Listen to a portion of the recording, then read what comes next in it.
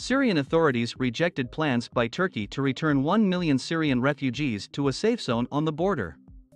Turkish President Erdogan said Ankara was aiming to encourage 1 million Syrian refugees to return to their country by building them housing and local infrastructure there. Syrian Foreign Ministry said Erdogan's cheap statements reveal his regime's aggressive games against Syria and the unity of its land and people. Erdogan is facing rising public anger over the refugees' presence and is wary of the issue dominating elections next year. He said around 500,000 Syrians have returned to safe zones on the Turkey-Syria border since 2016.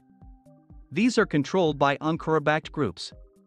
The areas are designed to keep Syrians displaced by war from crossing into Turkish territory and to allow it to send back others who already did. The ministry said the government of the Syrian Arab Republic absolutely rejects such games. The main objective is colonialism. The so-called safe zone is in fact ethnic cleansing.